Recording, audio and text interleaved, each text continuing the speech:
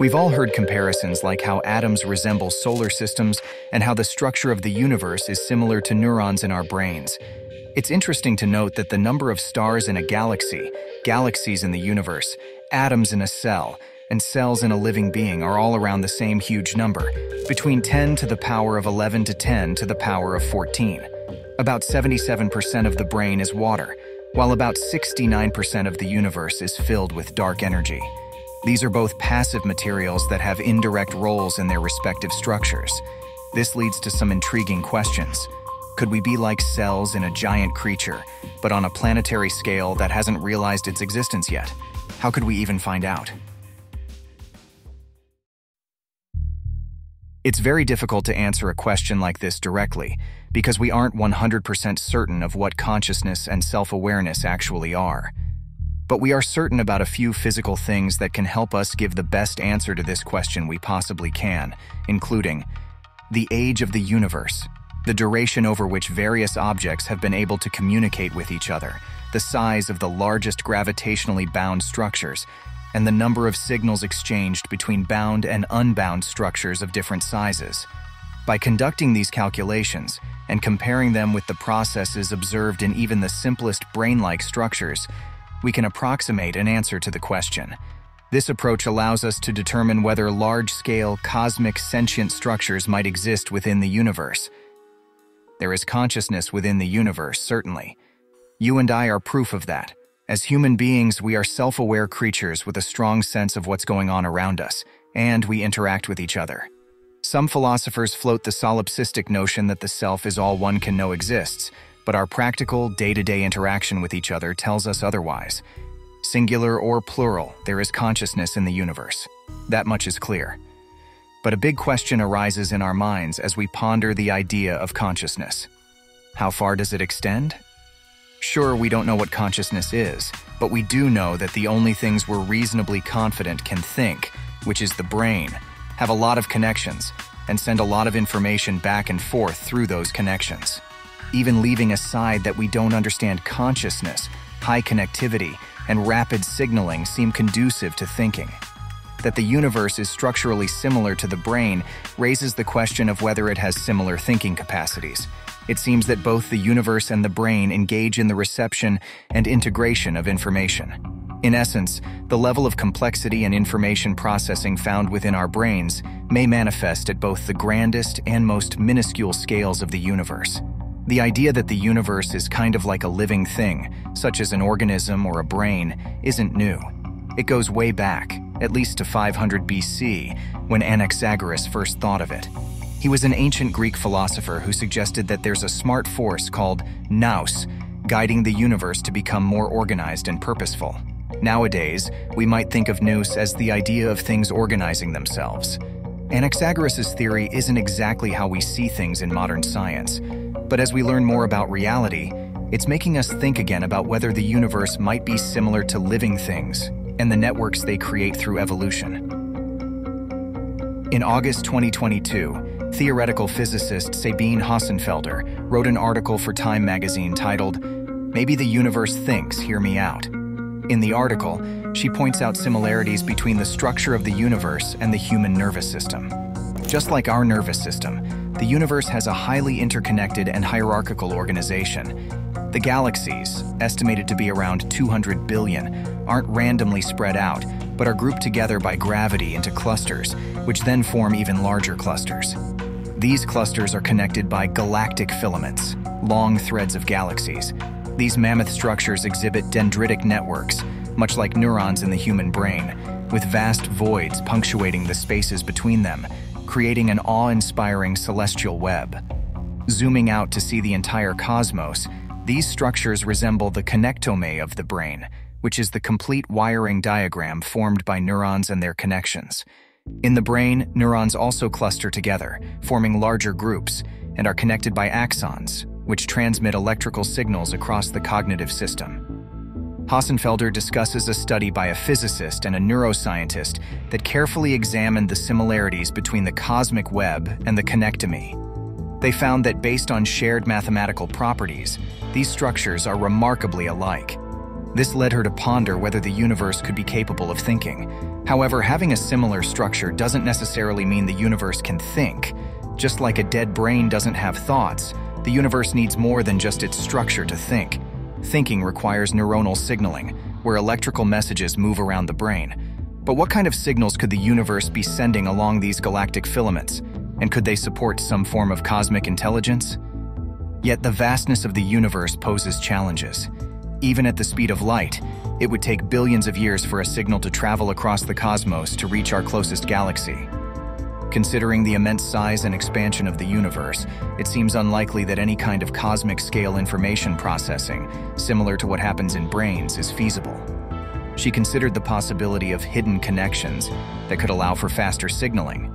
She suggests that mechanisms like quantum entanglement or other types of non-local connections could enable longer-range computations. These phenomena suggest that particles and systems can be instantaneously linked regardless of the distance between them, as if they are intricately connected. This interconnectedness hints at a deeper level of organization within the universe, transcending the boundaries of space and time. In a section titled "Everything is Connected," she explains how a universe with non-local connections would make sense for various reasons. If these speculations hold true, the universe might be full of tiny portals connecting seemingly distant places. Physicists Fotini Markopoulou and Lee Smolin estimated that our universe could have as many as 10 to the power of 360 of such non-local connections. And since these connections are non-local, they wouldn't be affected by the universe's expansion. In comparison, the human brain has around 10 to the power of 15 connections. While highly speculative, this concept could potentially explain recent observations of mysterious synchronizations between structures on opposite sides of the universe. For instance, a study in the Astrophysical Journal from 2019 found a surprising coherence in the movements of galaxies millions of light-years apart, too distant for gravitational forces to account for. Similarly, in 2014, the European Observatory reported strange alignments in the rotations of supermassive black holes across vast distances, along with coherence among distant quasars, bright galactic cores. These findings suggest possible non-local connections between systems in different parts of the universe, and they appear too numerous to be mere coincidences. If valid, this implies that the universe could serve as a platform for the kind of large-scale computation or thinking proposed by Hossenfelder. Hossenfelder notes that, despite sounding far-fetched, the notion of an intelligent universe is consistent with our current understanding. However, she acknowledges that the theory is presently untestable, categorizing it more as philosophy than science. Yet, one may wonder if it truly lies beyond the realm of scientific inquiry. Consciousness is a fascinating but elusive phenomenon. It is difficult to specify what it is, what it does, or why it has evolved. Defining consciousness precisely is a challenging task, as it might not be limited to humans alone. It may extend to other living organisms and even non-living systems. To quote Thomas Edison, "It seems that every atom is possessed by a certain amount of primitive intelligence." This statement reflects the broad scope of consciousness, suggesting its presence in elements beyond traditional living entities. While the conventional perspective depicts consciousness as an individual and isolated occurrence, the emerging field of the Global Consciousness Project delves into the intriguing possibility of a collective or interconnected consciousness that transcends individual boundaries. This shift in focus opens avenues for exploring the broader and interconnected aspects of consciousness beyond the traditional confines of individual experience. When discussing the human brain, consciousness typically refers to the communication and firing between neurons within the brain, as well as the functions influenced by the rest of the body. However, in a broader context, consciousness can be understood simply as a recognizable experience. The basic definition of consciousness, as per the Oxford Dictionary of Psychology, describes it as the normal mental condition of the waking state of humans, characterized by the experience of perceptions, thoughts, feelings, awareness of the external world, and often in humans, but not necessarily in other animals. However, scientists lack a unified theory of consciousness, and there's much we don't understand about its nature and origins. When discussing both organic and inorganic entities, there is no consensus among scientists on which possess consciousness and which do not. Additionally, The concept of cosmic interconnectedness transcends the physical realm, implying subtle and intricate relationships beyond direct observation or measurement. Some philosophical and spiritual traditions propose the existence of deeper, non-physical connections among entities in the universe, such as a shared consciousness or a universal energy. The implications of cosmic interconnectedness for the conscious universe are profound. If we consider consciousness as an inherent aspect of the cosmos, then the interconnectedness of all things suggests a fundamental unity and interdependence of consciousness itself. One consequence of this uncertainty is that we cannot definitively assert that other organisms, or even inanimate objects, lack consciousness. While humans can relate to animals and infer some level of consciousness based on their behavior and expressions, such as in dogs and cats, we cannot dismiss the possibility of consciousness in entities like rocks, the ocean, or the night sky, just because we do not relate to them in the same way. This is where the philosophical concept of panpsychism becomes relevant. This claims consciousness is inherent in even the tiniest pieces of matter, an idea that suggests the fundamental building blocks of reality have conscious experience. Crucially, it implies consciousness could be found throughout the universe. At a very basic level, wrote the Canadian philosopher William Seeger, the world is awake. This concept challenges the conventional view that consciousness solely emerges from interactions among neurons in the brain. Proponents of panpsychism suggest that, similar to fundamental physical properties like mass and charge present in all matter, consciousness is also an inherent property of matter. They propose that consciousness exists in varying degrees, with simpler forms of matter having rudimentary or basic consciousness, while complex systems like the human brain exhibit more advanced forms. Viewing consciousness as a fundamental aspect of the universe could potentially reconcile the subjective nature of conscious experience with the objective observations of science. It's also where physics enters the picture. Some scientists have posited that the thing we think of as consciousness is made of micro-scale quantum physics events and other spooky actions at a distance, somehow fluttering inside our brains and generating conscious thoughts. In physics, researchers are exploring the idea of consciousness as a quantum effect, led by Johannes Kleiner, a mathematician and theoretical physicist at the Munich Center for Mathematical Philosophy, and Sean Tull, a mathematician at the University of Oxford. Following the example of Roger Penrose, who proposed in his 1989 book and a 2014 paper that the microprocesses in our brains could model aspects of the entire universe, Kleiner and Tull have developed the Integrated Information Theory, IIT. This theory, while abstract and highly mathematical, suggests that consciousness is pervasive but accumulates in areas where it's necessary to integrate different related systems. In IIT, consciousness, quantified as phi, is not limited to biological entities like the human brain, but is a calculable value based on the complexity of the system being studied. For example, the intricate interconnectedness of various brain functions involved in, say, forming a mental image of an apple, contributes to a high phi value. The groundbreaking aspect of IIT lies in its proposition that consciousness is not inherently biological. Instead, it's a calculable property present wherever there's sufficient complexity and integration of systems. If the human brain, with its numerous interconnected systems, can harbor consciousness, then the entire universe, with its countless interrelated components, could possess an immense amount of phi.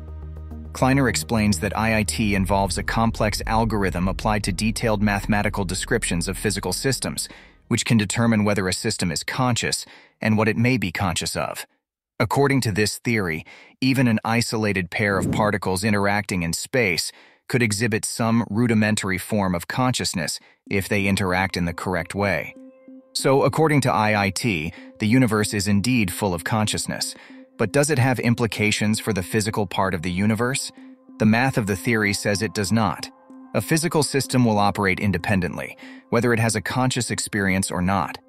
One must come to the realization that everything we experience is filtered through and interpreted by our mind. Without it, the universe doesn't exist at all, or at least not without some sort of consciousness observing it. In some physics circles, the prevailing theory is some kind of proto-consciousness field. In quantum mechanics, particles exist in a state of superposition, meaning they don't have a definite shape or location until they are observed or measured. Some speculate whether this inherent uncertainty in quantum systems could be a form of proto-consciousness at work. This idea was proposed by the late scientist and philosopher John Archibald Wheeler, renowned for coining the term black hole. Wheeler suggested that every piece of matter contains a fragment of consciousness, which it absorbs from a primordial field of proto-consciousness. In his view, this proto-consciousness field imbues particles with the potential for awareness, contributing to the mysterious behavior observed in the quantum realm. He termed his theory the participatory anthropic principle, which suggests that a human observer plays a crucial role in the process. Wheeler famously stated, "We are participators in bringing into being not only the near and here but the far away and long ago." According to his view, nothing truly exists unless there is a consciousness to perceive or apprehend it. This perspective implies a deep connection between the act of observation and the manifestation of reality. Evelyn Underhill, a writer from the 20th century, recognized cosmic consciousness as a fundamental aspect of mystical experiences. In her book Mysticism, she described the awakening of transcendental consciousness as the pivotal moment in the sequence of mystic states. This awakening represents the realization of the grand scheme of things, commonly referred to as natural order.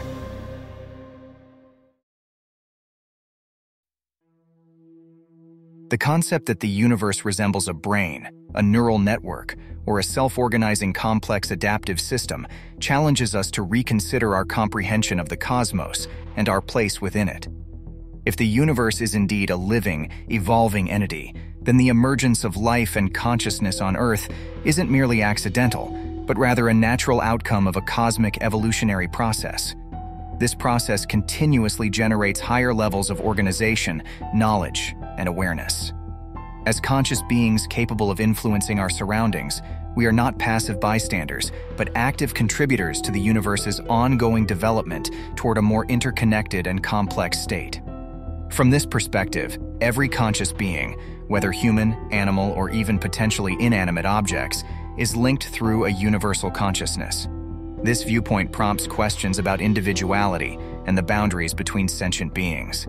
If we're fundamentally connected, it implies that our thoughts, emotions, and actions may have broader consequences beyond our immediate influence. The well-being and choices of one conscious entity can resonate through the interconnected web, influencing others and the overall state of consciousness in the universe. The concept of cosmic interconnectedness also evokes awe and wonder about the universe, proposing that we are all part of something much larger and more intricate than our individual lives or the collective human experience. It encourages a holistic and compassionate perspective, underscoring the importance of understanding and nurturing relationships with other beings and the natural world. While there is scientific evidence supporting physical interconnectedness at various scales, exploring the depths of consciousness and its interconnections remains an ongoing topic of research and philosophical inquiry. It's an idea that sparks contemplation, inviting us to delve into the nature of our existence and our place within the vast cosmic maze. And as we ponder the grand symphony of existence, we discover unity in the interconnectedness of everything, blurring the distinctions between self and the universe.